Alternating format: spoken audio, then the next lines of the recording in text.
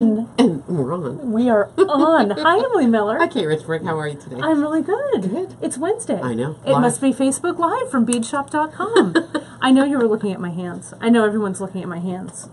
Can you guys see these? Show them your hands. I just show you while everybody's jumping on. It's a little gift. I got a little gift from Emily today, and I had to put them on right away. I thought you would like those. Well, you know, I love things that are vintage. Let me hold it in my hand like this. Vintage and embroidered. And so you gifted me this morning this lovely pair of kid gloves. Embroidered kidskin gloves. From your mom's glove box. Yeah. It's so nice. I love them so much. So well, they didn't fit me, and it was sort of disappointing, and so I thought maybe you'd like them. Well, I thought you'd like them. I do love them. I seem to be the receiver of all of my family's vintage gloves. I have my grands, my mom's, my Auntie Annie's, some of mine when I was little. So I just had to wear them. I feel very, Très chic? Very chic, very royal wedding. Let's see what it says. Maybe I can wear them at the royal wedding when I get my Made in France. Made in France. 6 3/4 is your glove size. Fabrique en France. 6 3/4 is your size. 6 3/4. That's right. My glove size. That's right. Just in case you needed to know. It is so true. Well, you guys, I hope... There we go. Oh, yeah, I see me wearing my glove.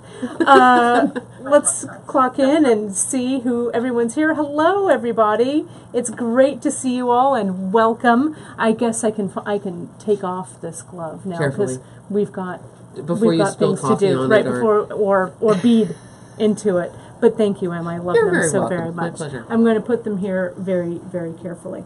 Okay, well, it's great to see you all. We have so much to do today. I know, it's going to be a busy morning. It's going to be so much fun. I love this project, and you taught me how to bead crochet many years ago.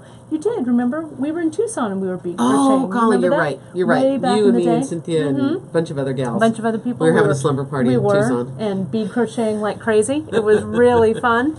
But before we get to that, I actually have one really special viewer mail today. It's from one of our viewers, Suzanne. And, one of the things that has really happened over this year plus that we've been doing this Facebook Live is it really feels like we're bringing our bead world closer together, smaller, right? For sure. Which is, I think, a really amazing, amazing thing. And so I got an email this morning from Suzanne, who is in Finland, who watches us in the evening over there. And she sent me this sweet note. She said, "Hi, Kate. I can't join you on today's Facebook Live because we are celebrating our 100-year anniversary of our country, Finland. She wished us, she said, so have a nice time with all the other beaders," that's you, and she said tonight, but then she put in parentheses morning because she knew we were going to be in the morning. So, Suzanne, in honor of Finland's centennial that you're celebrating, I thought I'd give you guys a few facts. Because it's great. It's Finland's 100th Independence Day today, and you guys are celebrating. It was celebrated throughout 2017. Oh, good. The whole year then. The whole year they had celebrations, and the theme of the centennial year was together, which I thought was really amazing, really appropriate, and it just brings all of us together. And it says here, Finland's Independence Day. It's written in Finnish that I cannot pronounce at all. It's a national public holiday and flag day, and it's held on December 6th to celebrate Finland's declaration of independence from Russia in 1917. And so Suzanne also sent me a really great photo of the flag of Finland waving. Flying high. Okay. Isn't that awesome? Yeah. I'm going to zoom in on that. Zoom in on that. So happy Independence Day and 100 years to Finland. I love that. Yeah. We wouldn't be celebrating today if it were not for Suzanne. That's right. We wouldn't have known. No. So it was awesome. Yep. It was awesome. So way to go, Finland. Hope you're having a great time today, Suzanne, and we'll see you on the replay. I'm so tickled that we have people from all over the world. I'm going to move this kind of is amazing to me that we get folks that are staying up late or getting up early or watching us from all over. Yeah. Knowing they need to get home and watch us. we just really, really appreciate it. It's really great. It's really awesome. Well, we are also really pleased to have Brandwin back behind the camera. We are getting dug out. We are getting caught up after our big Thanksgiving sales. So thankfully we have Brandwin womaning the camera again, which is great.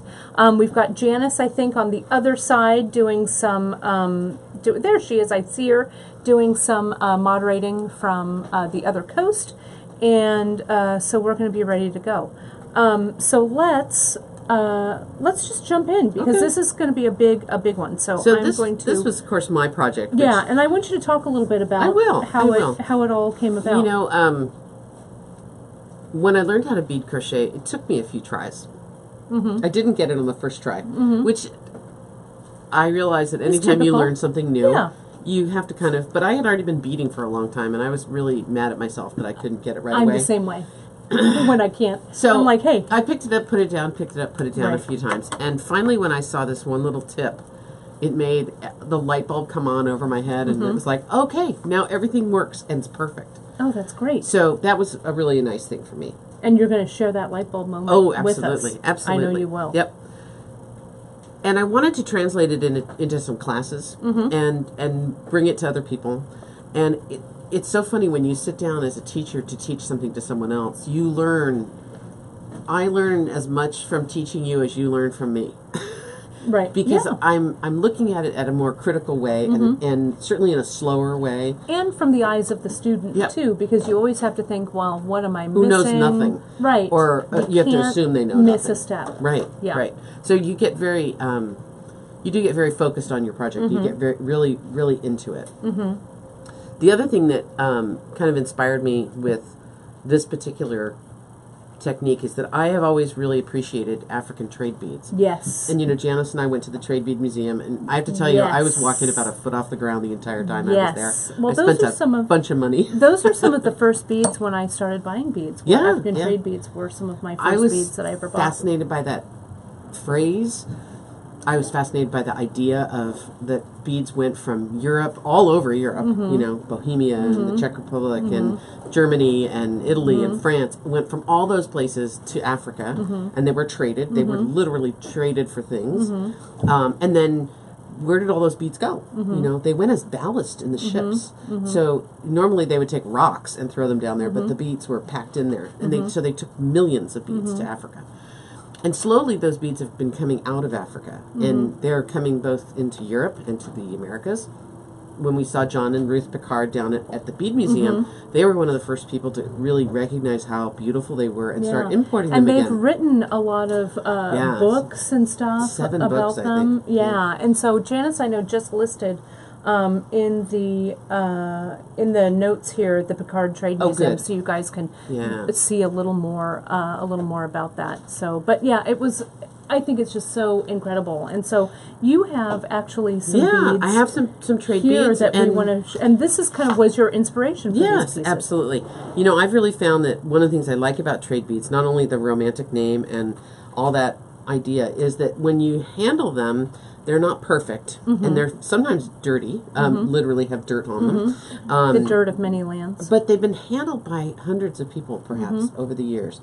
So these are probably beads made anywhere from late 1800s through 1920s or 30s or 40s, something in that range. And these are seed beads, and so they're made with the same techniques that are made today. The hole down the middle of the bead is a long rod. It's cut into chunks. And then those edges are sanded down, tumbled down.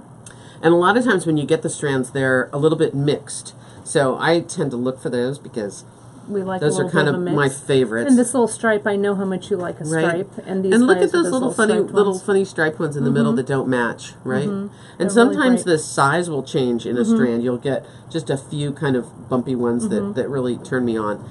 The thing is, though, that these beads are kind of hard to find. They are, and they're expensive. They are. So when Janice wanted to propose this project and wanted me to really do this, and we'd gotten lots of information from the students who were interested in it, we started looking for trade beads. And that was one of the reasons we went to Picard's, was to look at their beads.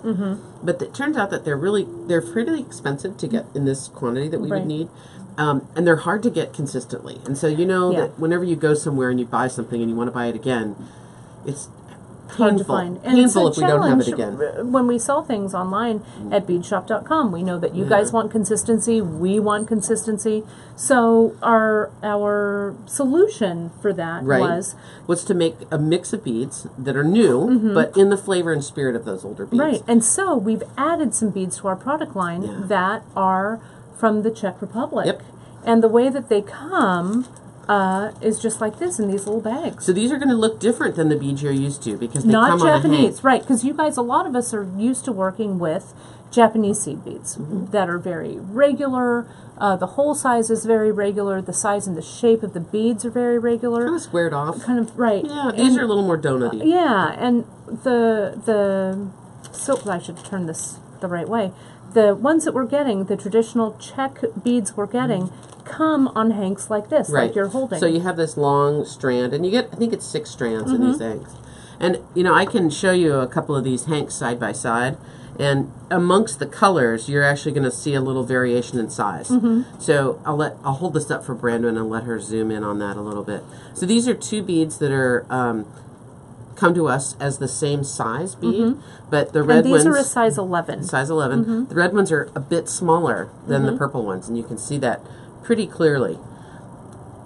And it's typical that you're going to have some variations with their Czech beads. They're just not made the same same style as Japanese, so they're not as perfect and regular.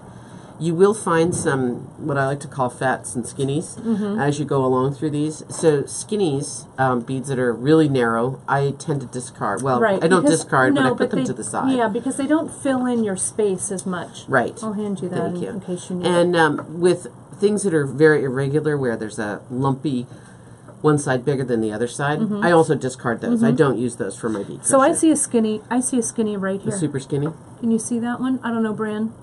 That's a skinny. That's a skinny if I've ever seen one. I don't want to, right? Isn't that a skinny? Right there. Bam. Yeah. Yeah. So there's some irregularity, which I sort of like in the project, but the 2 irregular, more obviously irregular ones I'd kind of throw to the side. Yeah. And so let's take a look at one of your finished ropes over here, Em, because you can kind of... You want to look at today's project? Yeah, let's do that. Sure. So this is what I call Out of Africa, one of my favorite movies, and Kate's as well. It is true. We bond over that on the regular. It's true. I wanted my whole wardrobe. When I watched that movie, I was like, I'm changing my whole wardrobe I want that hat. to Meryl Streep, circa early 1900s. Yeah. Pre-World War I. Yeah, those hats. The hats and the bush clothes and the riding jodhpurs. Okay, I need to come back. All right, I'm back. I had a moment. So, Out of Africa, in the sense that I picked out colors that were a little bit of age, had a little bit of age to appeal to them.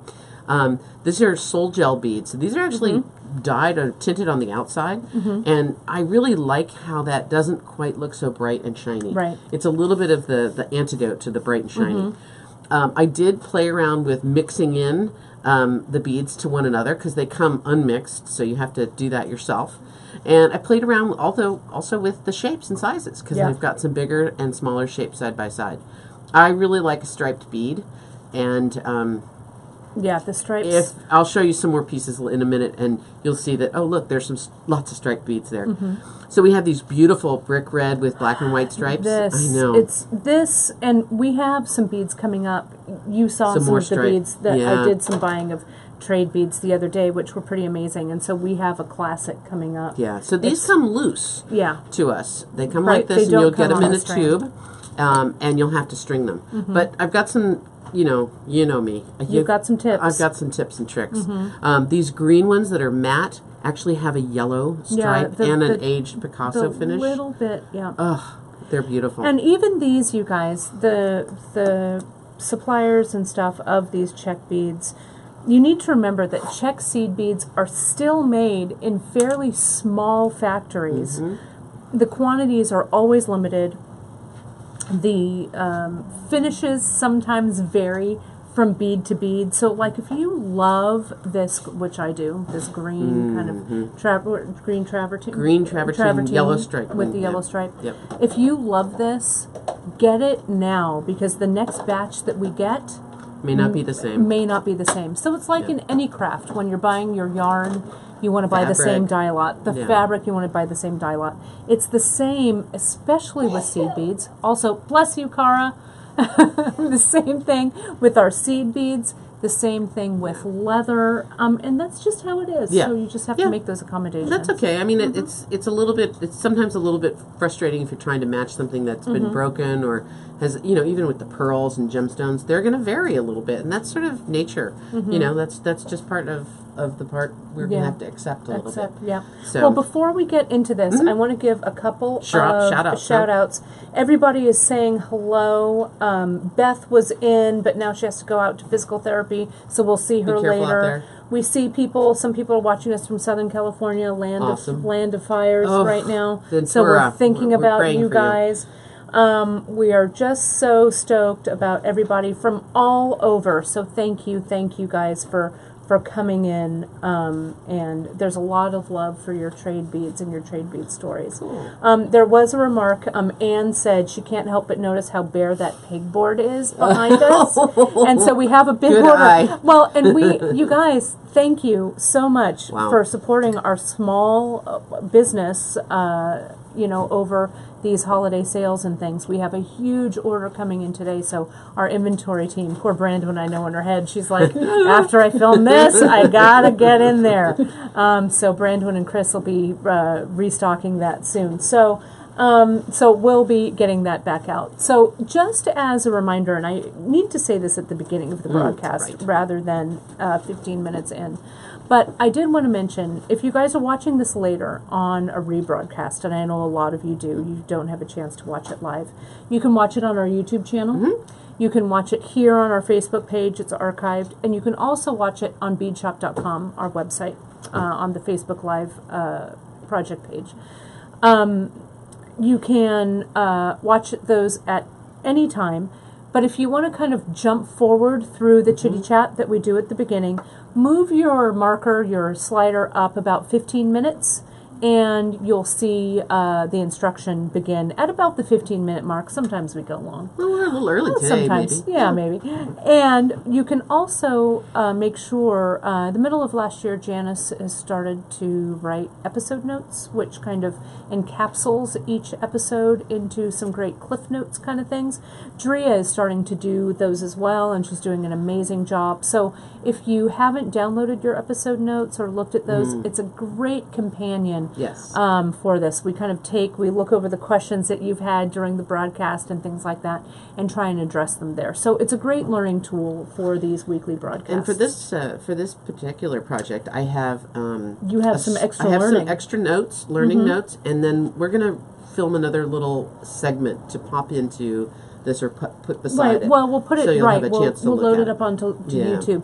Emily did a really great kind of basic, really focusing on the chain the chain stitch, the slip stitch of this. So we're going to do a lot of bells and whistles here, but we'll follow it up with that. And you also have some great tips on that little piece of paper I'm looking at over there. Well, this I think we can add to the learning too. Yeah, we'll add it to learning. This is I did some work over the last weekend, and I really wanted to make sure that there were some kind of high points or tips to think about, and really bead crochet. If you have crocheted already, it takes a little focus to get started with. Once you're started, though, it's just lather, rinse, repeat. You just get to keep going and going and going. Right. The patterning, which a lot of folks want to get into too, is based on 6 beads around. So here are some little samples of patterns, and these are the directions to get those patterns for your stringing. Yeah, it's great. Yeah. So we'll include this in the episode notes, and what I'll do is Emily can forward this to me, and in our Facebook group, the we Bead can Shop, put it up there too. We'll put it there as well. Yeah, The Facebook, absolutely. the Bead Table community. We will add it there as well for you guys. So let's start off, before you actually start doing the stitch, I want to clarify some bead sizes, because I think people have been asking about, well, what are these sizes? So I'm going to actually pull those up on our website. Okay. But if you're having trouble working with these 11-aughts that we're going to work with today, you could start with like some. Do you have something that's in 6s? I don't have anything in a 6. I Do thought you? I had my 6. Here it is. There you go. When I've actually done this a while back. This is one that you gifted me a while back, which was so wonderful. But these are in 6s. I must have made this, I don't know, So 15 or 20 years ago. we can put I'll 8s get right back to you. beside and 11s beside that. So you'll get an idea of what those look like in diameter. Okay. So if you are having trouble with the smaller beads, pop yourself up to the bigger beads. That'll work as well. That's fine. So I do have a thought about thread that we're going to use today, and I do like the micro Ceylon, or I'm sorry, the fine Ceylon. This is always going to trip me up. I do like the fine Ceylon with our new Czech beads, and really when you're picking a thread here, your beads should slide onto the thread easily, but they shouldn't really flop around too much. Right. So if you're using 8s or anything else, you might even do this with Czech fire polish. You might do it with True Twos. Right, like I did here. There's a whole bunch of other beads you could add to this. I might even go up to a regular Ceylon and to help support it a little bit. And I think that's what I did with this one. This is one that I also made a billion years ago. And you can see it's got the 3mm Czech glass. It's got some 8 mils, and then it's got some fire polish. The 3mm fire polish, and then the metal seed bead. Yeah. Right, which I love using in these. And this one I think was a 1, 2, 3, 4, a 5 row one. So what happens with more or less, and I typically do 6, is you may see more thread between the beads. Okay, because the circle's smaller. the circle's smaller, and the more the thread begins to show a little bit more. Really, on these, the thread is in the middle, so the beads go around the outside of the tube. So if you would And there's turn a this tube. inside out, you would just see the stitches. Right. Right on the outside. Right. Now the sizes, what we're calling these Czech here, these 3. They're about equivalent to an 8/0. Right. Though you can see if I hold this 8/0 up next to it, That's not in the... that's not in the shot. Sorry. If you see, there we go. Even So I- the those- Czech beads, they're sized just a little differently. They're just different. And they're less regularness to them too, Right. They're a little more, like you said, a little more like a donut. or a bagel. Right, and a little less cut off than the Yeah, Japanese bead. yeah. So the effect is just a little different. So we know that some of you have been asking, well, what sizes are these? So the Czech on the strands, these guys are 11s, and then these other guys here that we've listed we've listed those as size 8s. Okay.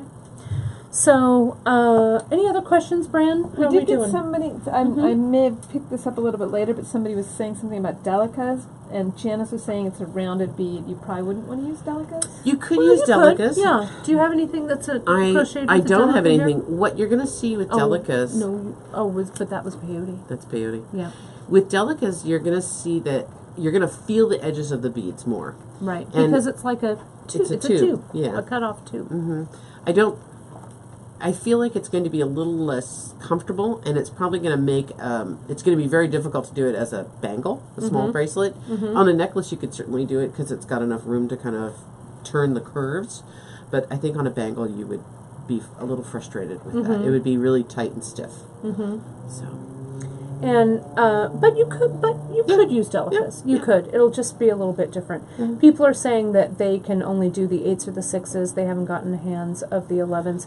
Well, Nancy, the nice about this, Nancy McKinsey says she was insane and tried 15/0 once. I've done 15/0. You're insane. You're insane. It actually does. It is painful, and Crazy.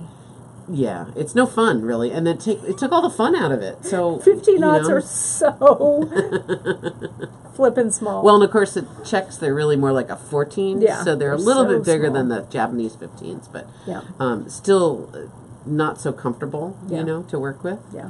And so, Terry, you were asking, are the beads all Czech? That's what we're going to be using today. But you can use, like, Yeah, these. you can absolutely these are use Japanese. Yeah, These are whatever. Japanese. These are Japanese. Yeah. No, those are Czech. Oh, they are Czech? Yeah, because I like. Oh, right. I Those like are Czech.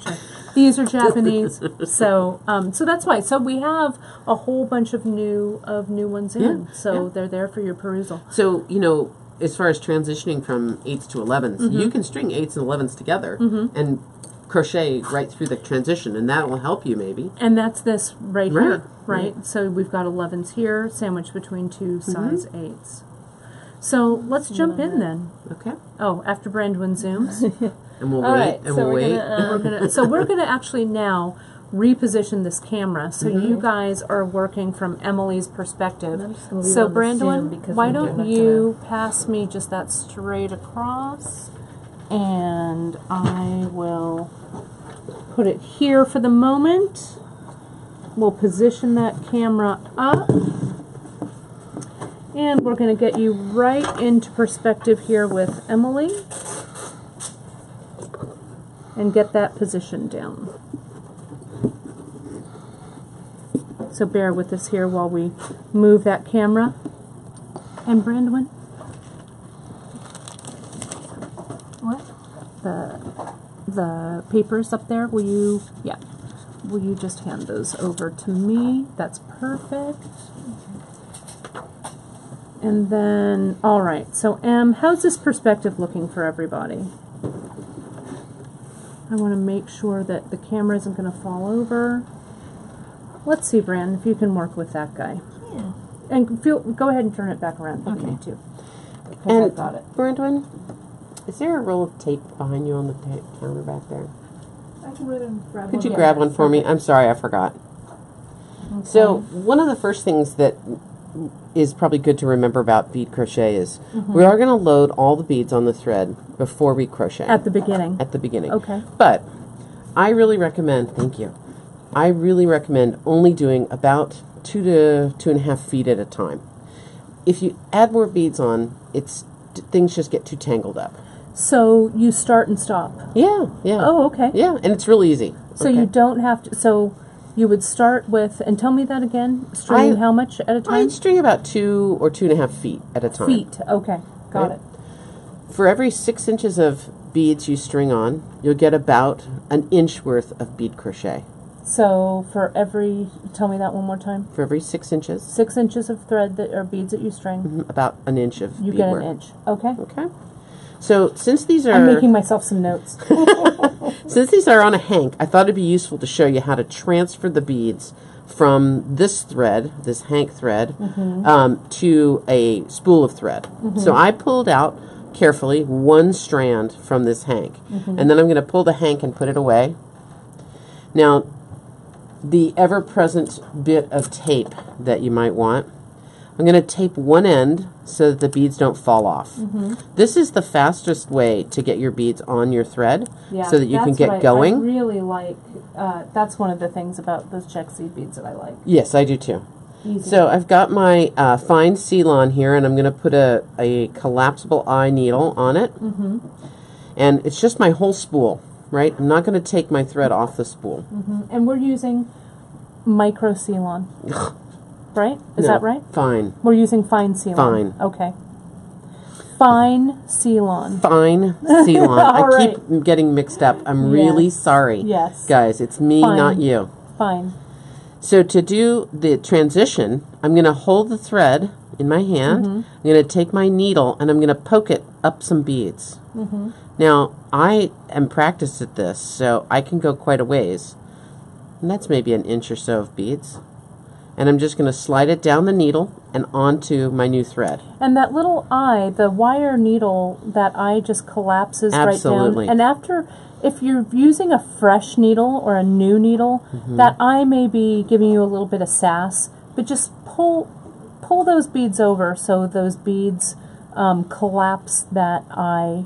And then you will have right no down. sass after that. Right. Your needle will be sass-free. Right? So I'm just going to slide those beads down. And that transfer can go pretty quickly. So on my project piece that I made today, I used just one strand from each of these hanks. And I got to tell you, just one strand. Just one strand. And you can Czech see beads are very economical. So this length that you're sitting right here, that's one strand. Yeah. Right? So there we go, transferring beads merrily along. And I would just transfer a whole strand at a time. And then I would transfer a second strand, right? It's a little over 3 inches, about 3 inches. About 3 inches. Not bad, huh? So I'm going to put this guy aside because I want to also go over what it means to use the volcano method. And so Trish just asked for a a clarification. Which is smaller, the micro seal-on or the fine seal-on? The micro is the smallest. So this is, we're kind of using the middle, the medium, the middle of the road. I noticed on the Facebook group there were a few people that felt they couldn't volcano. They were having a hard time with my scooping method. So beads that are loose, like these Czech beads or any Japanese beads, all come loose. If you just get yourself a pile... Your volcano wasn't big enough. Possibly. So that volcano we want is... Can we see it? Yeah. Okay. The volcano we want has a little bit of a peak to it, okay? Mountains are kind of flattened out. Volcano. We want that volcano idea. And what I'll do is take my needle and thread, and I'm just going to scoot through pretty much horizontally through that pile. If you want to add a little uplift at the end, sometimes that helps. But this means my beads come on to my thread pretty fast as well. And I can close my eyes and do this without having even to look. But I do like to look at my beads before I scoot them onto the thread for any real skinnies or lumpy bumpy threads, so beads. You're kind of going over the top of your volcano, right? right? I'm going through maybe the top third of it. Okay. Yeah. And then we've got a couple questions here. Sure. While you're volcanoing. Okay. So Trish is saying that, yes, she thought that was the way the seal-on went. So if she's using size 8/0 beads, what thread should she use? She can still stick with the fine. With the fine? Yeah, she'll be fine. Okay. You'll Fine do with perfectly. fine. So when would you ever bump up to the regular? I would if I was using 6s. 6/0. Yeah. Okay. And what's an equivalent in a tough maybe? Well, maybe tough 3. Okay, or tough 2 because that kind of is in between. Yeah. Right. Yeah. So you could do tough as well. For sure. Yeah. What about what's the difference in a collapsible needle and a size 10 or 12 size beading needles? So Terry, let's pull out. Give me those needles. Give me them needles, or we can just show it like in your hand. Okay. So the you know what? Maybe I do Here, have. do you Wait, have I have a one? beading needle. I've Hold got on. one right Yeah, I here. got one right here. A collapsible eye needle, or sometimes also known as a twisted wire needle, but on Yes, the twisted wire. beadshop.com, a twisted wire, a collapsible eye needle is fairly long and thin, and it has a pretty large eye. Since we're using fine thread, we would absolutely need to have that collapsible eye that's big enough to put the fine thread through. Right, and see that little circle? Can you guys see that? It's a little hard to see, but that's this little circle of wire there. And when you go through, when the thread is in there, it's easy to thread, and then going through the eye, it collapses a little bit. See how it's a little smaller? But a seed bead needle or a size 10 or 12 needle, Right here. I have one that's On a threaded thread. right here too. This is a rigid needle, right? And the eye is quite small. You never would be able to get a crocheting thread through there. No, it'd be real small. Right. So this, when we do our seed bead work, when we do our peyote stitch, when we do all of that, that's when you use this guy here. Correct. Right? Yep. And notice how on these seed bead needles, the eye of the needle isn't wide, that the needle is all one. About one same diameter. Yeah, same diameter all the way around. So that's why sometimes if you are trying to bead with like a sewing needle, the eye of the sewing needle is bulged out a little bit, which is why it doesn't really work with the seed beads. If the needle would fit down here, but not up by the eye. Okay, so hopefully that clarifies things a bit. I use the twisted wire needle, the collapsible eye needle, all the time. And I don't even throw it away at the end. I reuse it by opening up the eye again with my awl. So that I can reuse it again and again.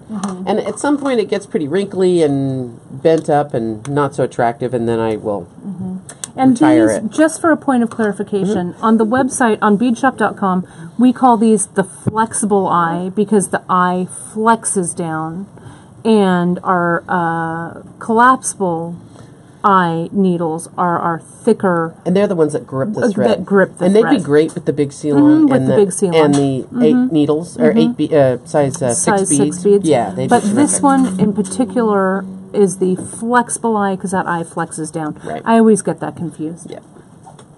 Me and you both. Well, I just wanted to clarify. A little bit of clarification. Thanks.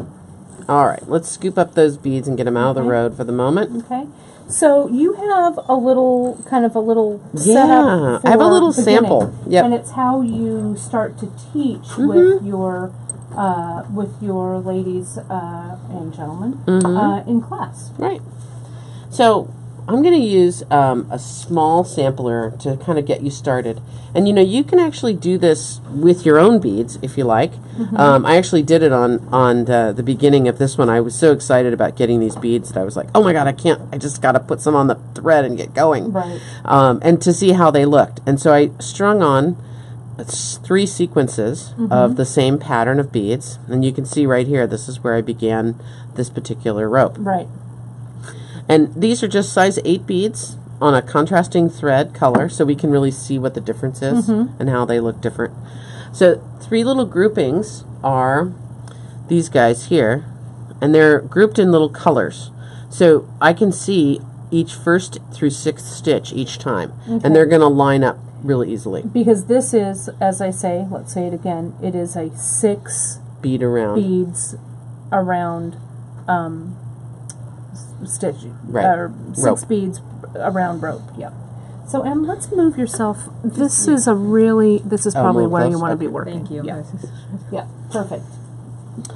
So I'm going to start this crochet the same way I started the bits and pieces crochet, with a slip knot. And I'm going to wind it around my fingers, and instead of sticking the end through, I'm going to actually pull up a little loop of thread. Okay? And I'm going to do that again to show you what it looks like. But basically, this is a slip knot, right? See how it undoes itself real easily? Wrap it right around and pull up a little loop of thread. That little slip knot is the very first loop that you're going to work with. And this is also reminiscent when you did the beads and pieces crochet. Bits and pieces, same. It starts the same. Same, and so same. what size crochet hook are you using there for that? I've got a number 8 Okay. crochet hook, and that's a 0.9 millimeter crochet hook. I'm gonna flash. Am I in the shot? Yep. 0.8. Yep. There we go. Great. Okay.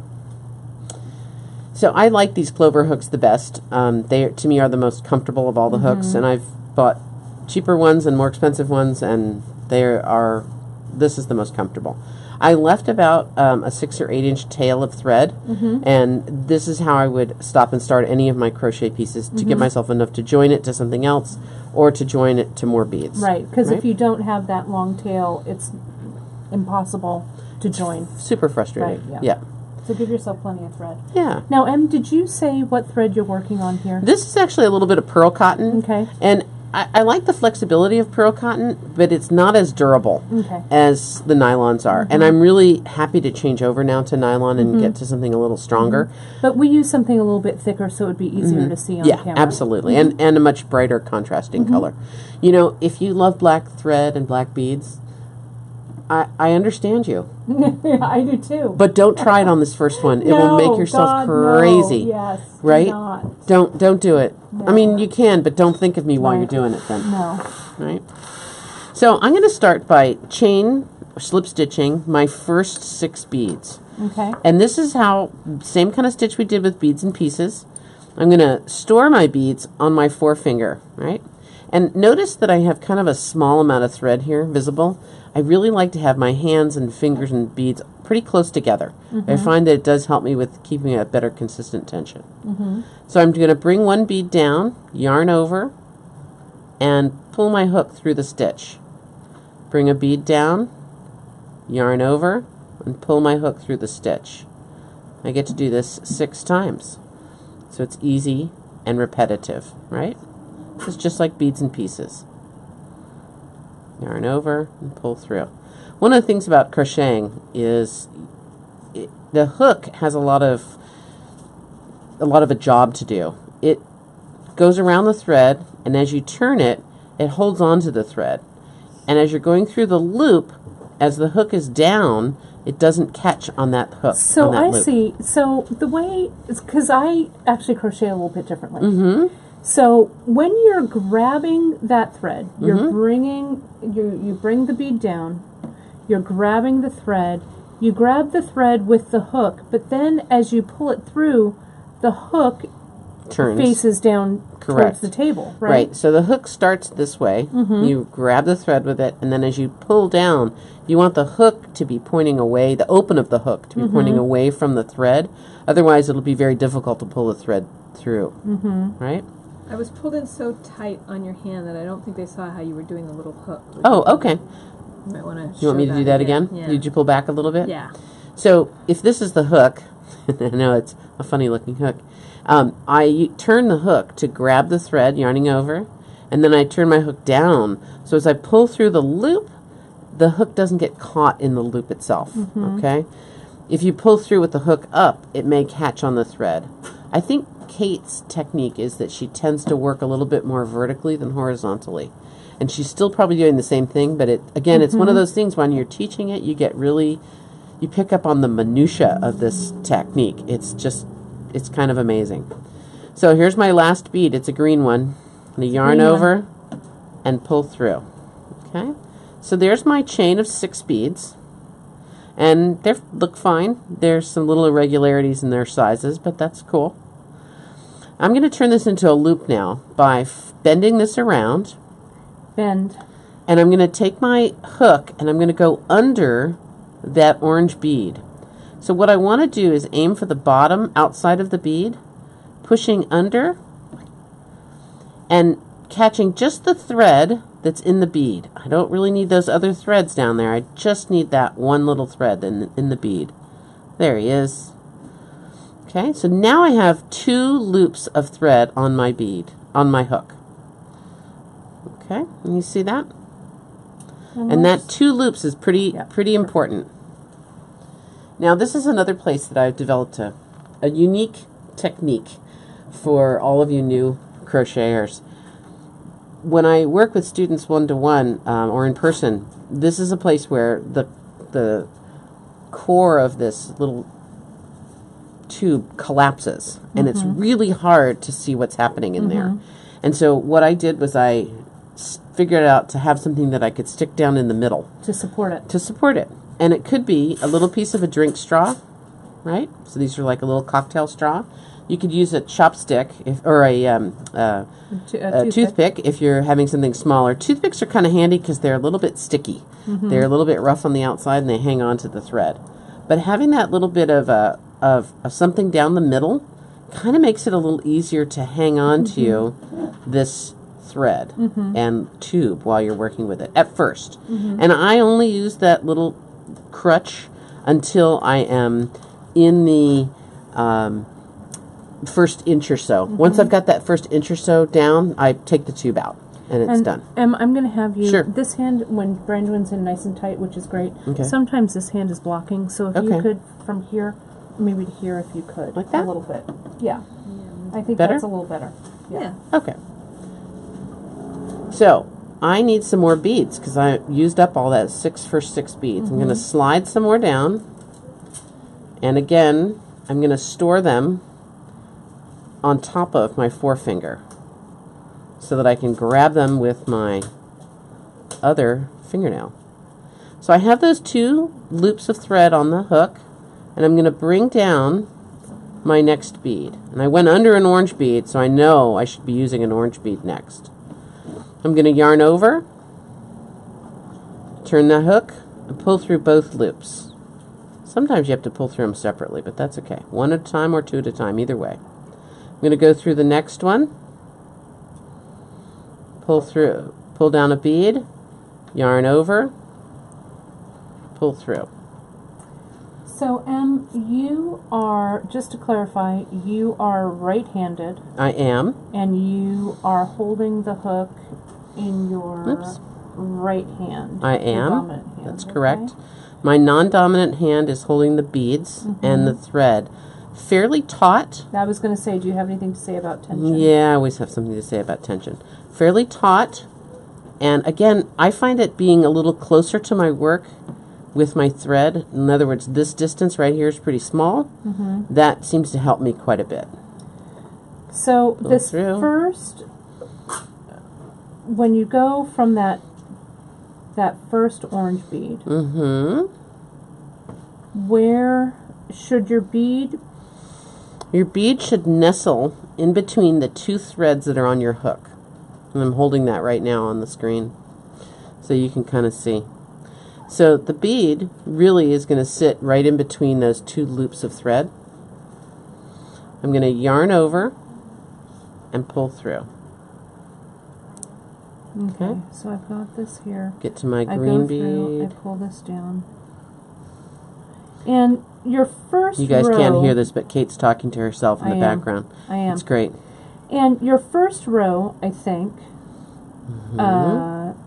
is going to look might look a little funny. It will, and it may look a little funny till you get the second or third row down. And there's something noticeable that I'll show you here in a second. I'm coming up on my orange bead again. This is my first bead, so I'm moving on to row 3. Okay, and what's and also you probably have a mantra for this one, right? You know, really what I want to focus on is getting the bead flipped. Right. That was the step that made this all make sense for me. Getting that bead flipped to the outside of the hook, that direction being the outside, made a big difference for me. Is that what Tanya means by maybe mention pushing the bead to the right? Yes. Yeah. Is that Tanya Skivas miracle? It's Tanya Lockridge. Okay. Tanya Lockridge. Tanya, yes, it's exactly what I mean. Flipping it to the right. So this is my right side, over here where my forefinger is. So I'm flipping it out to the right. I'm going to pull down that bead, yarn over, pull through. And then Maney says, so you go under the bead from the previous row, grabbing only the thread, and then drop the bead, and then pull the thread through both loops. Correct, That's Mamie. correct. You are absolutely right. That's right. So for me, the flip was the key. And I look back on some of my earlier samples of bead crochet. You remember my jar of beads that I brought, my samples? My first one's in there. It's hideous. I mean, there's beads hanging out, there's loops of thread, there's all kinds of weird things going on. I go along fine, and then something goes kaflooey. So this flip made it all worthwhile for me. Okay, so I've got 2 threads on the hook. I'm going to bring down a new bead, yarn over, pull through. So this is the part I'm going to make you a little movie for, so that you can watch just this part. And I might do it without the straw. Some people get really frustrated and focused on that straw, but let me show you what a difference it makes after the first couple rows. All right, here's when I'm coming up on that green bead. That's the last one of my first 3 rows. I had strung on 18 beads in sequence. You said to show the flip slowly, but Oh, okay. I got more beads. Don't worry. I can do some more. So here's my rows. You can see it's a spiral, right? And what's good to notice about this is my first row, second row, third row. So first row is looking a little saggy because there's nothing below it. But this second row, do you notice how the bead holes are now vertical, right? There it is, the bead hole right there. And the row above it, the row that I'm still working with, row 3, which row 4 would be attached to, the bead holes are horizontal. So every time you flip, what you're doing is turning that hole upright. Okay, so let me bring in some other beads. Now I'm going to not have different colors. So let's talk about here. There's 3 questions. Sure. We want to slow down the flip so we can see where the flip is. Okay. And I think what Terry is asking, what hole are you going through to make the next rows? And it's not really the hole, it's the... I'm going under the bead. Yeah. Let me show you all that again. So I've got some new color of beads, and now you don't get to follow the colors. It's just all one color. Okay. So I have my hook. This is the beginning of row 4.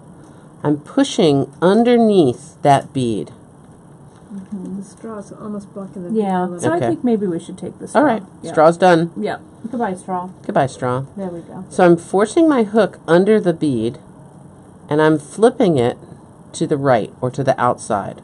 See how I now have 2 threads on my hook? I'm going to bring a bead down right in that little spot, and I want to hold it in place. It's just nestled right in between those 2 loops. I'm going to hold it there, yarn over, and come through. I'm going to go under the yellow bead, push under the bead, and it most often flips over to the left, so I have to flip it to the right. pull down a bead, hold it in place, yarn over, pull through. Here's white bead, ivory bead. Under the bead, flip it, pull down a bead, yarn over, pull through.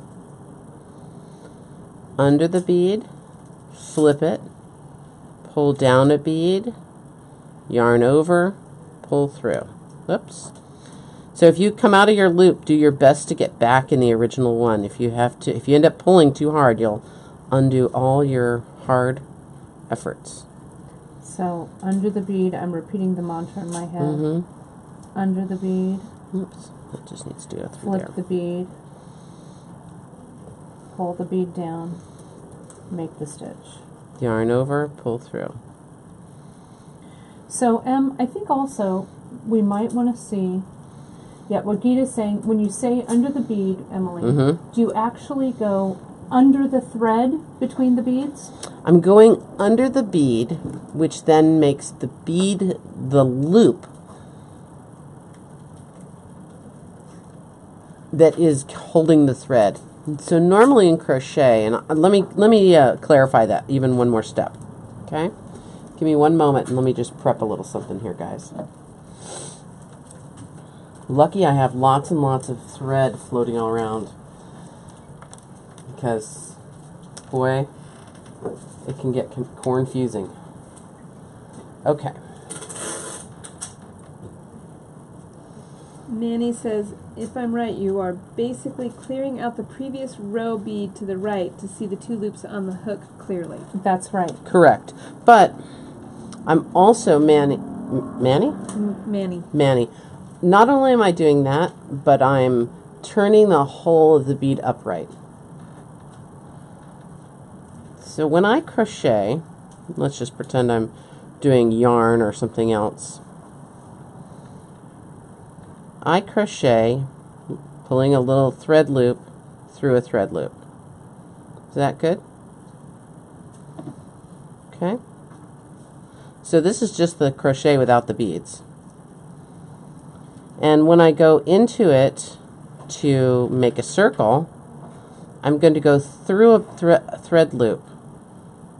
Now normally there would be a bead hanging out on that loop. Okay? So I'm going under the bead to get into the loop.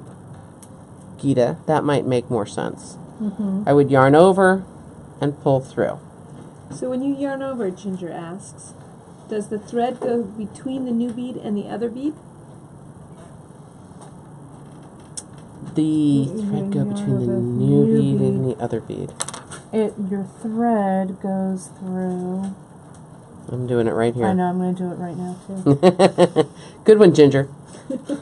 So here's my two threads. I'm under the green bead, and I have the thread coming. This is going to my spool of thread with beads on it. I'm going to bring the bead down, yarn over, and pull through. It's kind of on the outside. Yeah, it's on the outside of the behind new the new bead. bead. Yeah. So under the bead, flip, pull down a bead, yarn over, pull through. Under the bead, flip, bring a bead down, yarn over, pull through. And Cindy wants to know, is the next bead intuitive? It is a little bit, Cindy. I find that what I want to look at periodically as I'm working is that there's 6 beads on my active row. So my upright row has 6 beads on it. And sometimes when I'm talking and things are going on and I'm crocheting away in a group, I will just simply divide the beads in half with my hook to make sure there's 3 and 3. That's a really good way of doing it. Because it's easier to do to count those smaller numbers. Yeah. You know, and you can do it any way you like, 3 and Yeah. 3. Okay. Sometimes if you have a pattern, it's easy because you have 2 white and 4 black, and so it's easy to count. What is happening as a righty is the next bead I'm going to go to is this bead on the left. Okay. So I've just completed this one, so I can't go back this direction. I need to go to that next bead on the left. So my tube itself is turning clockwise to the right, and the spiral's actually going to the left. Sorry about that. So, but my tube generally just turns a minute turn every stitch to the right, clockwise.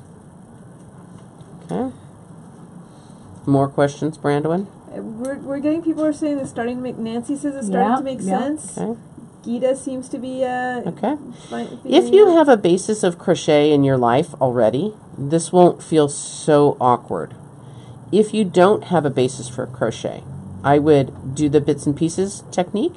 So you've done a bit of this holding beads and holding threads and hook using your hook. I might also encourage you to go down and make friends with the ladies at the local yarn store if you have one, or call your mom or your auntie or your grandma if you've got a grandma around who knows how to crochet, or your neighbor or whomever, and have them give you a little refresher. Simple beads or no beads, just yarn and a hook, are pretty inexpensive to come by, and they can be used for practicing. So when we do our little video for you to watch later, I'll do less talking and more just doing, so you can kind of watch it over and over again. So I think, mine kind of looks like, as we like to say, the dog's breakfast. But Emily, will you show, so we put our bead, so we put our needle in the loop. Loop in the loop. We flipped our bead. We're bringing down our bead. Now when we bring down that bead, where does that bead sit? I like to say that it nestles in between the two loops. So the two loops meaning the two loops on of the hook. bead that you just flipped? Yes, one of those is that one. And the one that the bead that you just put on? No. Or the bead that you just finished with? Yes. Right, so my bead is So here. I have this first loop is a loop that I would be crocheting along with. This loop comes from that bead that I slid down and flipped over. Okay. Yarn over, pull through. So the beads really should be underneath my hook, right? Kind of. Yeah, I mean, my active bead, my next to be crocheted in bead, is usually at parallel or slightly above my hook, just as my hook goes in. Okay. So when it comes time to take a break, you don't want to let the loops get away from you, these that you're making with crochet. Knitting, your loops are all on a needle. And with crochet, you run a little bit of a risk of having this thing come undone, right? So what I like to use is a safety pin, any safety pin that you have. That will help hold that loop open, and you can just clip it in there, and then that keeps the loop from getting lost, right? You never have to worry. So here's my bead crochet so far. That's impressive. Okay, so let's talk a little bit about what happens when you want to join. You've run out of beads. You've crocheted all the beads up, and you would like to move on and add more beads and start the next color. I do mine, typically, I string up about 2 strands of African beads. So I have a foot. I'm sorry. Easy for you to say. I have a couple of feet at a time. So if you were to look at this section, this would have been 2 strung together, 2 strung together, 2 strung together. What's kind of mind-blowing is that when you put your beads on the string to crochet them, the last bead that you put on goes first. Okay. Okay. So I have pre-strung some beads here onto some thread, and I wound them around the bobbin, and this bobbin's a little bit small, but that's okay. A smaller or medium bobbin will do you just right. I'm going to unwind the thread and the beads from this bobbin. So when I pre-strung these beads on, I strung them on. First ones that went on were the red ones. and the second ones that went on were the blue ones. So first strung, last to go. Last strung, first to go. Okay? And here's my piece that I'm working on. And this is how I normally do my work. This isn't any different than I would do for you. I show you exactly what I normally do. Okay? And I'm going to tie these two threads together. So I have my thread to my work. It's got a safety pin in it. You can get real fancy, like I like to find old vintage safety pins. Right, I like that one. Right? And I'm going to take both strands, make an overhand knot, and pull my thread through. And can I borrow that awl off of you, Katie? Give me that awl. Give me that awl. Give me your awl. I'm going to slip my awl in the knot. Remember how we did in purl knotting? I'm going to slide it right down, right to my work. Okay? And then I'm going to take my awl out. So my knot, two threads are now knotted together. Not a problem. I've got a fairly long extra tail, so I'm going to use my thread snips to get rid of some of that. And then I actually will let my thread just go right down the inside of the tube for an inch or so. Now, because I have a knot here, I can't get a bigger loop pulled from my safety pin. So that's all right. That's exactly the loop size I need. Okay? I'm going to slide my safety pin out, pick up my hook, slide it in the loop, and now I'm ready to continue on. And I will pull this knotted end just inside. So it's going to run inside the tube for about an inch or so. And then when I get tired of fussing with it, it's done. I just clip off the extra. And I don't have to worry about gluing it or doing anything fancy to it. Okay? It'll be just fine. So let's do a row or so on this one. Okay. Okay. And I like bead crochet because I can carry it along with me. The beads are already strung on the thread. I don't have to worry about having a little tray or a pad or anything to do these with. They just are already strung, and I can take them with me anywhere. Okay? So I'm going to go under that little striped green bead, flip it, pull down a blue bead, yarn over, pull through, go to the next one, under that little green stripy bead, pull down a blue bead, flip it, yarn over, pull through. So that little flip for me was everything. That made everything I was doing consistent and happen the right way. If I didn't do that flip every time, I would not be doing this today. Thank goodness for the flip. Okay. And I have a tendency when I knit and I crochet to be kind of tight. I do too. You know, really... I don't know if it's... You want to really strike the right balance, I think, here. Yeah, I think being more consistent is more important. Loose crocheting will give you beads that will flip around in those loops and not really do what you want them, not behave the way you would like them to behave. Sneak under that bead, flip it. So how many beads in each color do you string at a time for each color? I like to string about a strand. Really difficult to measure. When we do the loose beads that are not on a strand, not on a hank, you can string as many or few as you like. But again, I like that little bit of irregularity. This is not, of course, everyone's cup of tea, but it is definitely my cup of tea. So, let me ask you. It seems like Katie. I have run into an issue. That I've gone all the way around, and where I once had 6 beads, now I have 5. Inadvertent decrease. Yes. It's an inadvertent decrease. Okay. So, what should I do? Pull your thread out. Die. Well, I'm sorry to say, but that's really the only way to do it. Okay. So can you show pulling out thread and how to find that loop? And you could show it on my mess of a thing if you want. Do you want me to show it on yours, or do you want me to show it on another one? I don't know. I'm gonna try and fix this. Okay, you're so brave. No, I see what it was. I'll see. I completely skipped. I'll pass this over to you. Yeah. I completely skipped that sad little gray bead right there. I can see that. So I did not go into the hole in that gray, or into the loop into that gray That was bead. your decrease there. That was my decrease.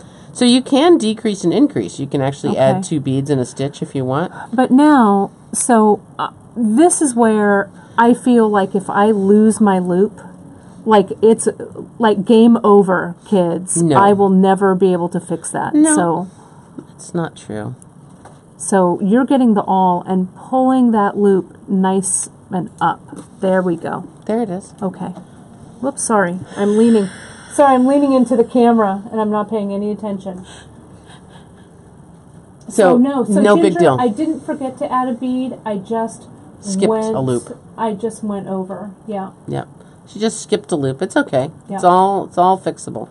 And I knew that because when I got to the end where I knew I was going to start my new row, I only had 5 beads. Yeah. So periodic counting at the top is really, it's such a quick thing to do. I don't think I would do it on every row because that would slow you down. But, you know, every now and again you could just, and you don't have to stop, you don't have to do it at the beginning or ending of a row. And what I would recommend for people is maybe 3 striped rows may not be enough. Yeah, I mean, you could do as many as you feel comfortable with. And if you're just sort of starting out to learn, the stripe row is, you can do 2 of each color if you want. You don't have to do 1, 1, 1. That takes a long time to string. But if you want to do 2 blue, 2 white, 2 red, 2 blue, 2 red, 2 white, that's fine. You can do pairs too. Sometimes that will speed things along for you. Okay? So I use the bobbin to store my beads on when I'm traveling, and put that bobbin, the spool of thread, my beads in a Ziploc bag, and I'm kind of good to go. Okay, it's and a hook, of course. I always have 2 hooks in case I lose one or I find someone I have to show how to do it right away. Right away, like me. Right away, like Kate. I think I did give you stuff the first time. You did. The first time you're all, here you go.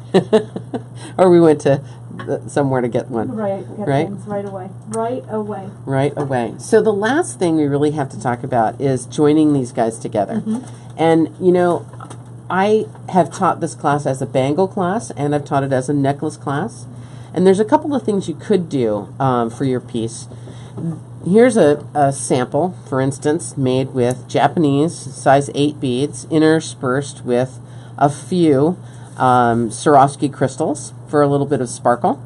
And I finished it off with a cone and a clasp. Okay?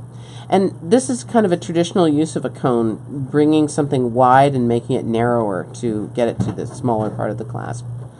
So that's a really common way one could do this. When you get to the end of your rope, you'll want to do a slip stitch row all the way around. So let me show you what that looks like. Here's my little sample that I was working on my little lucky safety pin. So I'll take that out.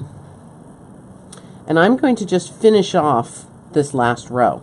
So it doesn't really matter if you're at the beginning or the end of a row itself. You're just going to finish it off right where you're at. Okay? Anywhere in that circle. Anywhere in that circle. Doesn't matter. I'm going to go right under that last bead, flip it, yarn over, and pull through. Whoops. Yarn over, pull through both loops. Oh my goodness, I did it again. Do I have the right hook? I do. Okay. I was having that trouble, actually. I don't know why I was not having trouble before. Just till you came over here and talked to me. I screwed you up. You did. So I'm yarning over without adding a bead. I'm still doing the flip, but I'm not adding a bead here. Okay? So you're kind of making a little taper, right? I'm actually just flattening the row, that last row, and flipping all the last beads. Okay? So that they're all facing up. Right. Can you see how it's all kind of ended off there? And with crochet, all you need to do is pull out a big loop of thread and pull it through, and you're done. There's the end. So I don't do this every time I change threads and beads, but I do this when I get to the end. Okay? So there's the end of that little stub. Here's the end of my necklace. I want to stitch those two ends to one another. So let's take a look at how both of those ends, how they look face up. So this is truly a spiral, okay? It's not an even, perfectly even flat top. There's one bead that's a little lower. So that gives us 6, because that's the row previous. And then 5 more kind of coming along up the top. And 6 on this one as well. And so the one that you started with, it's going to look a little different, right? Well, is it? No. Your start? No. No. It looks the same? Looks the same. Okay. Okay. And then the question here was, can you decrease the bead count to taper the end of the bracelet or necklace? You can. I don't think it's necessary. Okay. Okay. It fits into a cone pretty nicely. Okay. So let me just talk just briefly with a little paper and pen here about what's going to happen. We have 2 ends. We have our beginning end of our rope. I'm making it much harder on myself, aren't I? It has a thread coming off of it. And we have our finished end with a thread coming off. And each of these have the same spiral.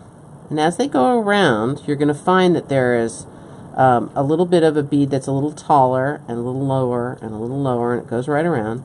On the other side, you'll have taller bead, lower, a little lower, a little lower. Okay?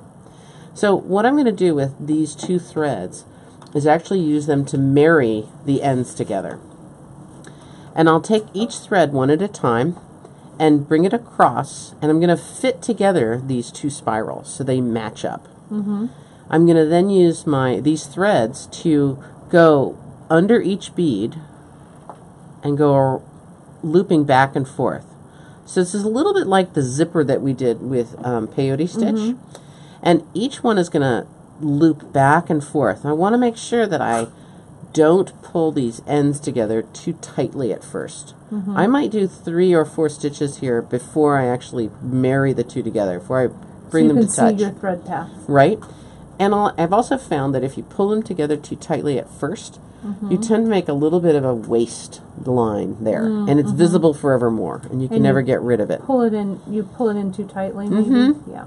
So I'm going to use one thread to go all around and pull them in together, and when I finish with that thread, I'm going to bring it up into the beadwork, not through the beads, through the threads in the middle, and I'll tie a little half hitch and go through a couple of beads, maybe 2 or 3 times, and do that little half hitch.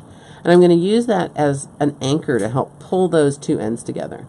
Then I'll go to the other side and grab that thread and stitch up into the beadwork, a little half hitch, go over here, a little half hitch. Maybe I'll do that 3 times and pull it out. Then I can cut off my threads and I'm all done.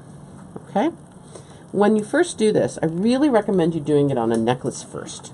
If you do it on a bracelet, it's a little harder to get that join up smoothly and be really, really tidy looking. I do have fixes for that, which we'll go into on another day, but I'm basically going to follow this same little pattern right now. And I like a tapestry needle. We have tapestry needles now. I highly recommend that you get a pack of them. And you know, we were talking about needles the other day. I do not fool around with 4 packs of needles.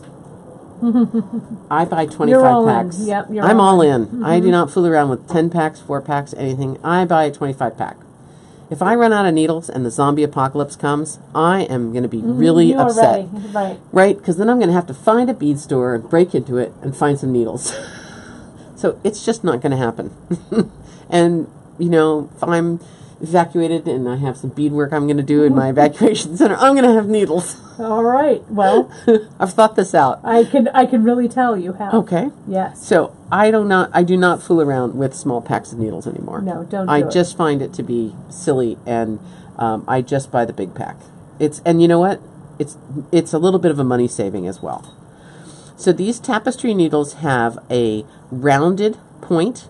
They have a pretty good sized eye, so easy enough for me to slip my Ceylon fine through the eye, and I'm going to use my same threading technique that I do before, except I have to get it at focal length. I think I have to go get my eyes checked, golly.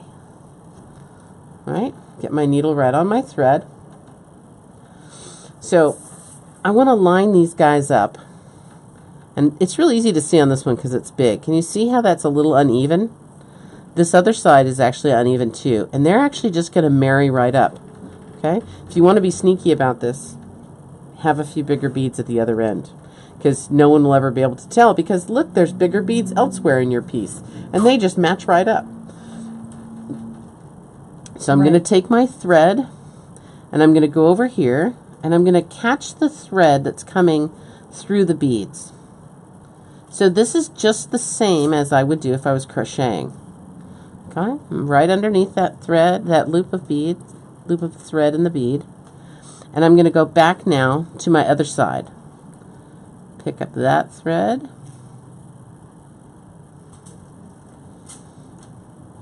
And again, I'm not going to pull this together quite yet. I'm going to keep it a little bit loose. So you'll actually be able to see how the threads look when you do this.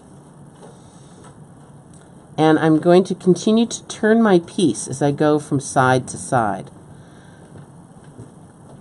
So I don't want to tangle up these threads. I want to keep them straight, one between the other. It's kind of like you're... It's like you're mending two pieces of cloth together. Mm-hmm. Very like. Yeah, and you don't want to twist those little bars, right? No.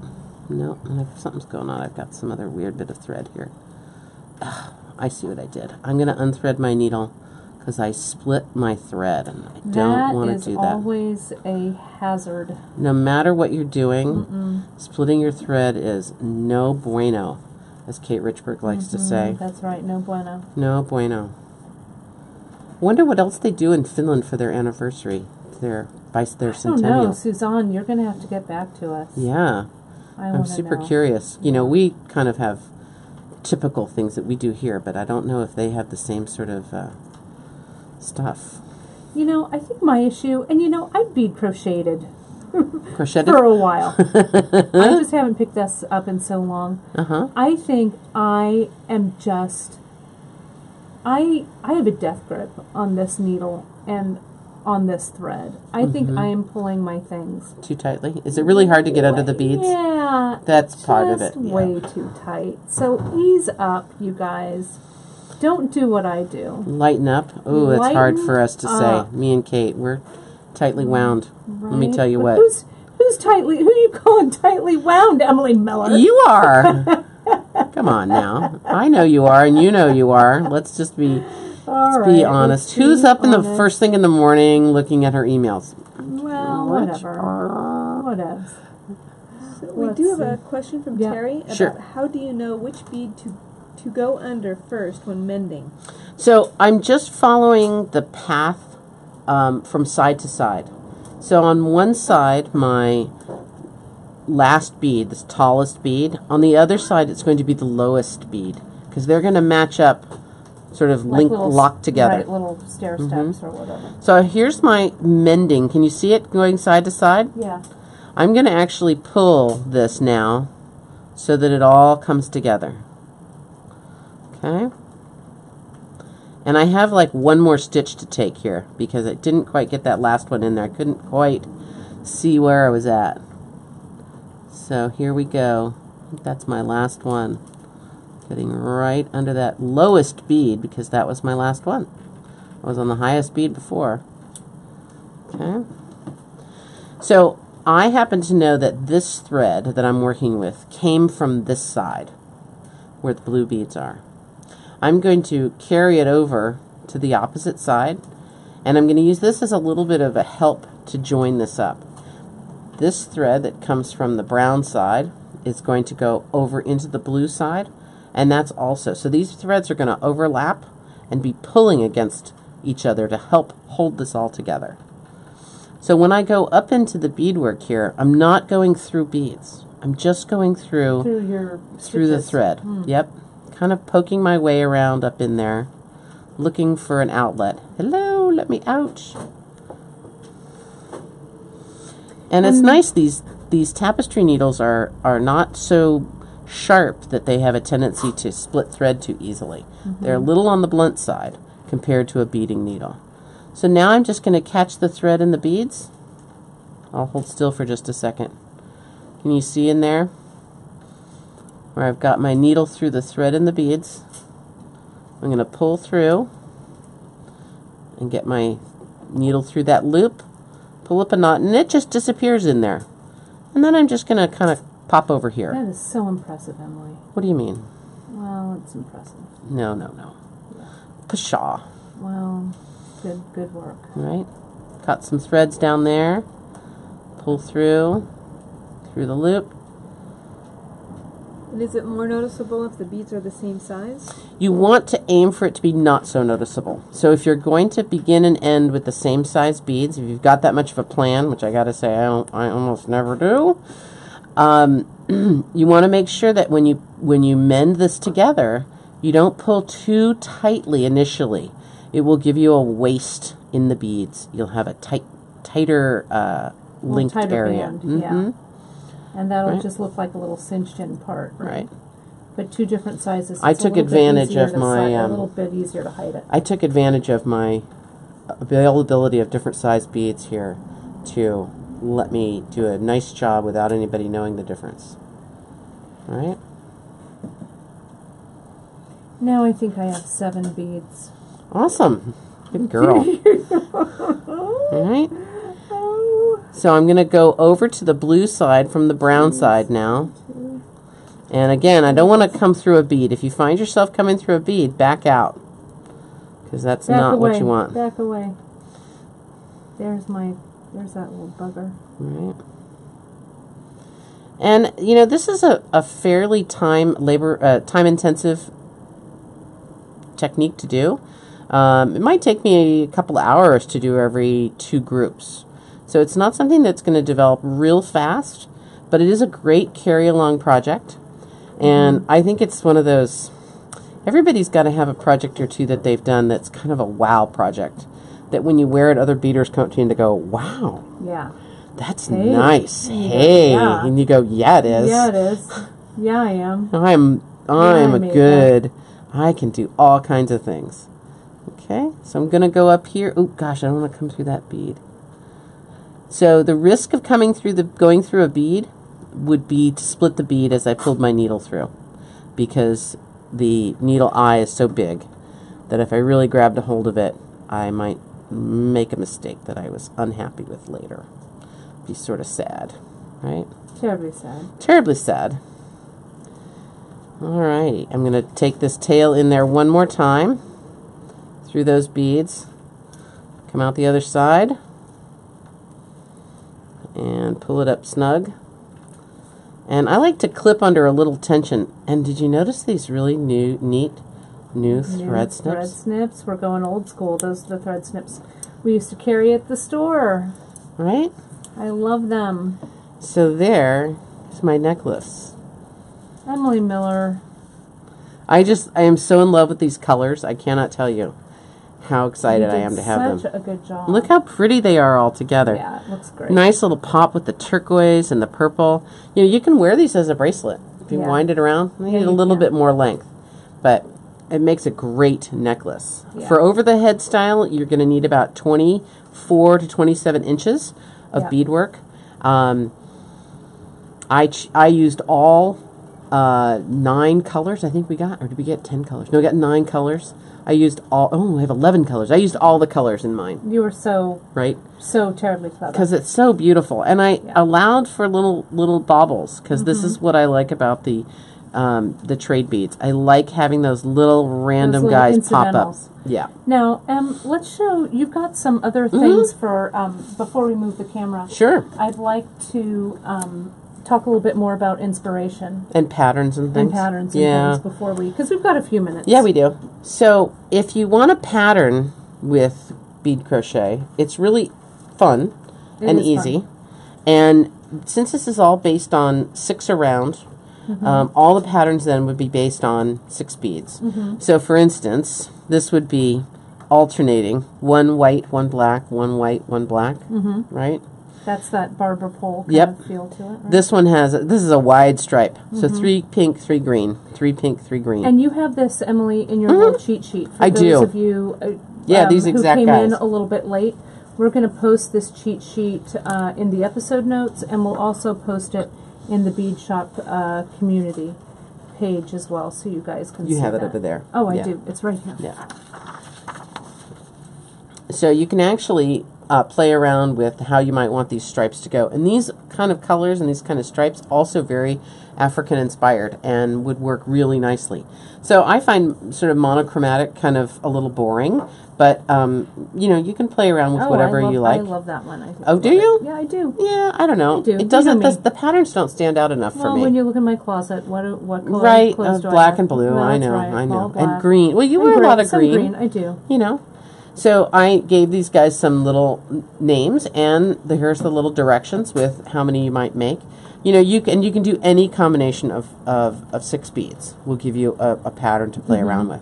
You can even reverse the pattern and have it go back the other way by just reversing the order of the colors that you've picked smart. up. Yeah, absolutely. And I really think that doing something, you guys, that has a little bit of a stripe to it, because now I am into my blue beads, and it's not so bad. You just want to make sure that you're always looking at 6 beads. That was my deal. You really need to make sure that count is right. The flip for me was always the kicker. That which really made it for me. And you have all kinds of other tips on that list as well. So those all look super handy. Yeah, absolutely. All right. Well, shall we wrap this thing I up? think we're ready. Is there any questions, Brandon, you've got for us? We get to the Oh, end. it looks, People are excited to try, ready to try. Some excitement. We a lot of love for the different patterns. Somebody asked about how to determine size. Yeah, there was one question I did want to ask you Sure. about. Did you discuss how to determine size? Do these just slip on, no clasp? Yes, the bracelets or necklaces just slip on, no clasp. And so maybe you would tight. just measure as you're crocheting along. Well, you can also, you know, this is about an inch worth of beadwork, so that was about 6 inches in that pattern, right? And then what I noticed when I use these 6/0, and I'll toss that there, the 6/0, you need to make your bracelet a little longer. Right, because it takes up a little Takes inside. up more space. So when I made that one's actually fairly tight on me. Yeah. And then when I made this one is gigantic. It's pretty big. And you can see, you know where you were talking about that little waist? Oh. That's my waist right there, where I pulled it in a little tightly. So one thing you can do if you have a waist, you end up with a waist. Do you remember when we were back doing our elastic bracelets and we did the bead to add to that little peyote bead? That's all this is. It's a little peyote bead, and you can do a real pretty one, and no one will ever know that was anything but an addendum. And so you did it flat peyote, and then you zipped it up I did. over the closure. Right over the closure. Terribly clever. Right? Look on this pretty one. This is just a rope of all one color beads. Really, it looks very snaky and kind of deceptively perfect. It's not. And then I made that little delicate bead slider to go over bead it. Slider. So I want to tell you guys one thing before we move things over, and I'll show you what my kind of dog's breakfast is what I like to call it. Looks like here. I know what else we didn't talk about really. Oh, what's that? We didn't really talk about thread color. Yeah, we want to talk about thread color. You know, and then I'll show you this. For this particular sample that I made, the out of Africa, I used a dark gold, and really, you're not really seeing very much of this thread color in here. You could use a gray, a brown, a blue, or even a red. Yeah, you've got all those Ceylon colors. You might want to play around with any of these Ceylon colors, right? The navy blue I would love. It's a little dark though, and if you're just getting started, when you run into the navy blue beads and the navy blue thread, that might give you some fits, okay? So do it when you've had plenty of coffee and your eyesight's good, not tired, and all those things. So a contrasting thread is a little easier to deal with. Absolutely. It's a little easier to see, and seeing is what you have to be able to do for this, right? Some good light. Yes, absolutely.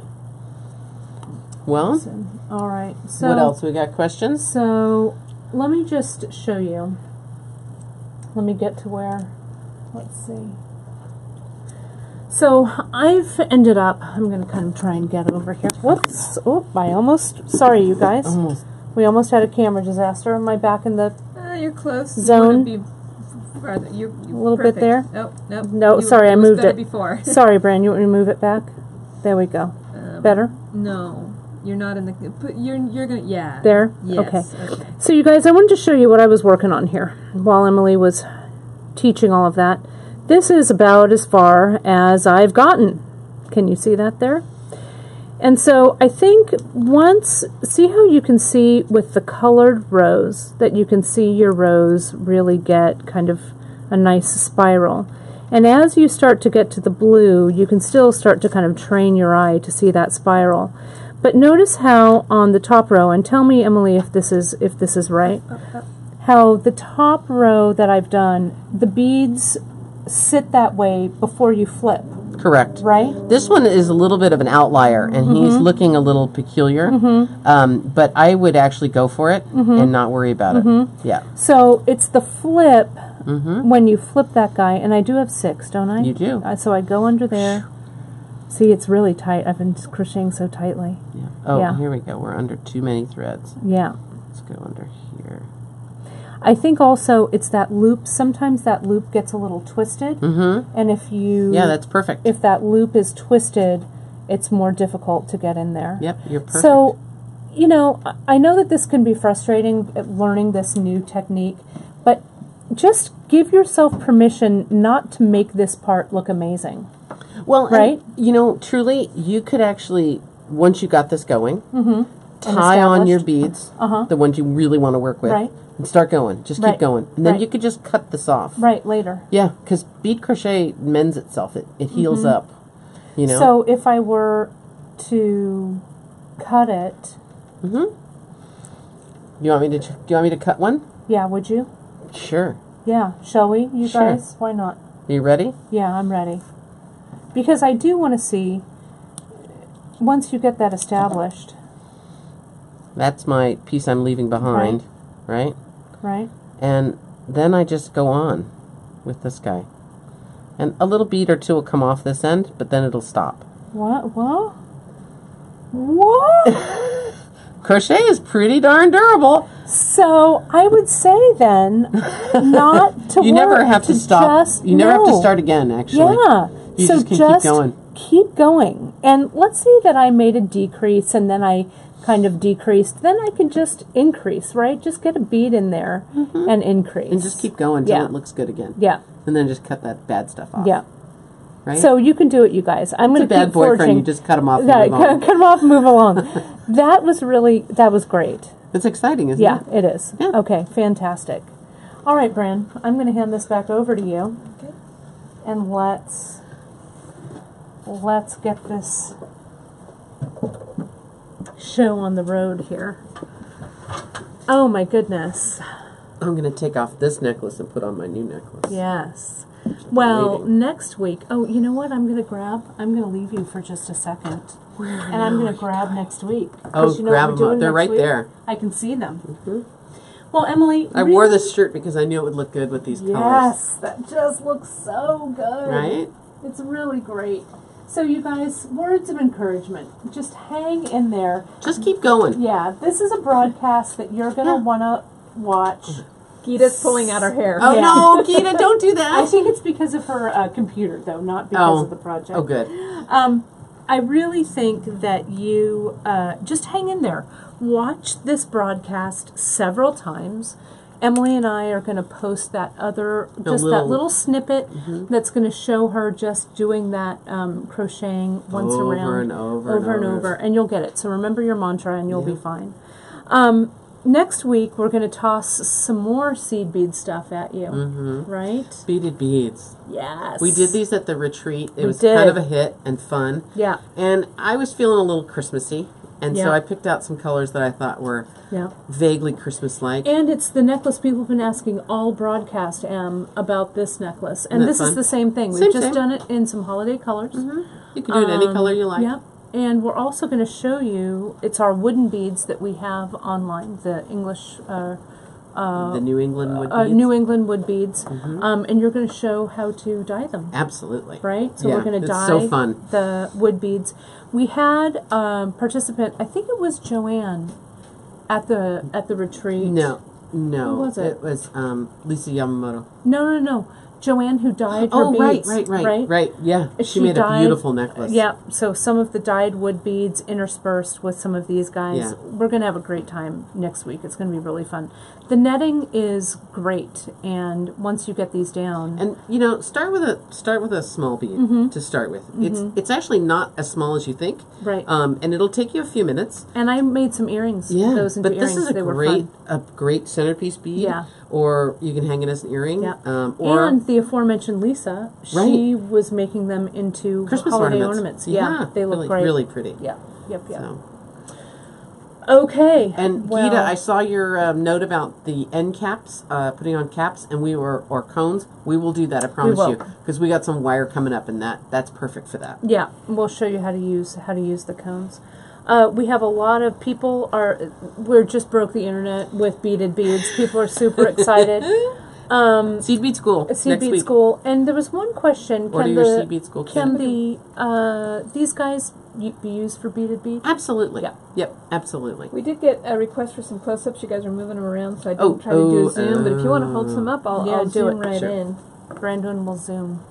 They're really a fun. Go right down. And you can see right in the interior of that bead, it's that wood bead and how we dye it. And just the dyed wood beads. It's kind of cool. They isn't look it? amazing. So, Joanne, if you're watching, send us a photo of that. Yep. Of that necklace so everybody can see it. It was so killer. Yeah, my mom says she loves the knitted beads. She made one. Yeah. And Kim asked, are they really lightweight? Yes, they're very lightweight. I made them into earrings. They were really, really fantastic. The big one was maybe a little heavy for an earring. But I made this size. Yeah, you made the 20 millimeter one. Yeah, it was nice. And even this size. I'm going to teach in black and white. And I'm going to just do one regular little bead. So we'll have it to play around with. And then it'll be really fun. Show you what you can play with the colors. And these are just 2 colors of beads, Yeah, well, and then 2 colors and a gold, right? Actually, this is a bronze, the dark bronze, and then the gold. The gold. But you can alternate how you put the colors on, right? So it can be more gold or more bronze, or more blue or more red. It's going to be really fun. I can't wait. You guys are real going to pretty. love this one. Okay, well, Emily. Fun, huh? Epic. I know. You did a great job. You know what I love about this technique, though? I love the portability of it. I love it when you wear it. And they're so comfortable to wear. It's like you're wearing nothing. Yeah. It's slinky. It's appealing to your hand. It's appealing to your eye. It's a really cool piece. You can do patterns or color block or whatever it turns you on. I also want to recommend, we did our Bits and Pieces project, which is kind of the precursor to this. So if you're just jumping in and you haven't watched the Bits and Pieces episode, go to our Facebook Live page or search it on YouTube, Bits and Pieces, on our beadshop.com YouTube channel, and watch that one first. And like Emily was saying earlier, try some crochet without beads in it.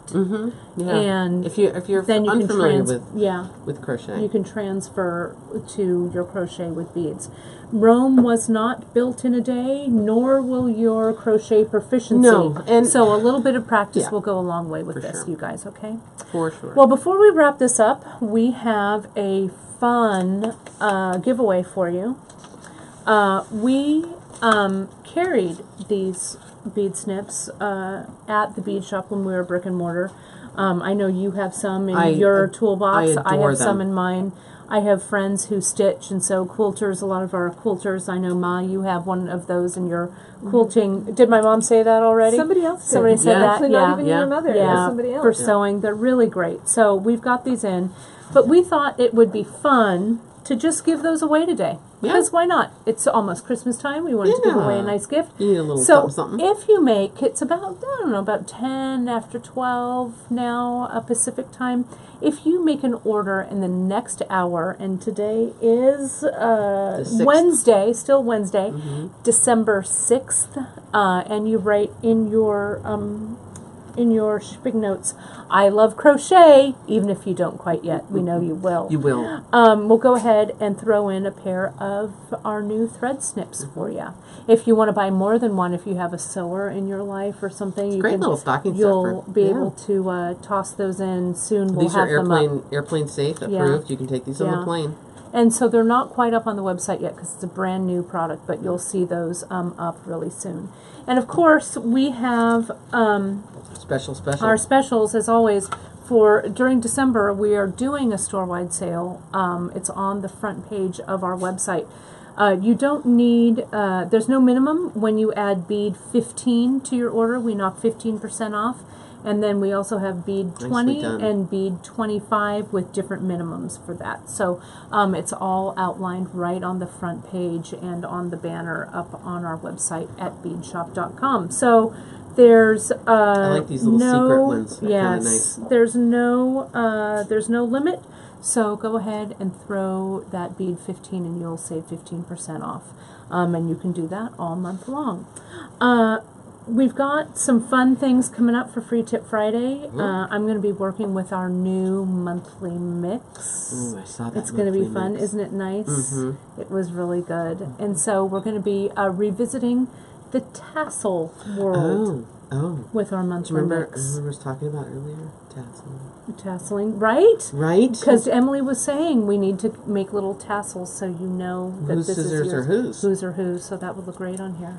So join me for Free Tip Friday. And then next Wednesday, you guys, we are going to netted bead it up. Yeah. And these go, once you get the technique down, yeah, you can't have just one. They're a little bit they're great. addictive. And you've got an amazing handout for it that we're going to all done. We're going to add and stuff like that. So great work. Amazing Good day. work I today. know. I love the crochet, and I hope you guys do look too. Look at that. Embarrassment of riches really on that. Looks great when you pile them all on. It looks amazing. And, you know, I looked this morning. You made me, some of you guys have seen it, my really super long 50th birthday piece, which I couldn't quite lay my hands on. But I'll wear it again. I know you wear it all the time. I do. I wear it all the time. I love it. I love seeing it. All right. Well, thank you so much, you guys, for joining us. We'll see you on Friday for Free Tip Friday and next week for netted beads. All right. Bye. Thanks. Kate and Emily, Bead Shop, out. We'll see you soon.